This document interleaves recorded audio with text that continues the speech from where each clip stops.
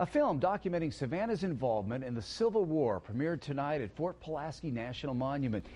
Emmy-nominated filmmaker and former WSAV anchor Michael Jordan made that film called Savannah in the Civil War. The labor of love for Jordan brought together dozens of local actors and historians along with rare images to tell the story of the hostess city's role in the war between the states. When Sherman came and the city surrendered, just 2 or 3 days later, they held a public meeting and voted to rejoin the Union while the war was still going on, even though Savannah's fathers, brothers, and sons were still fighting. Been raining down.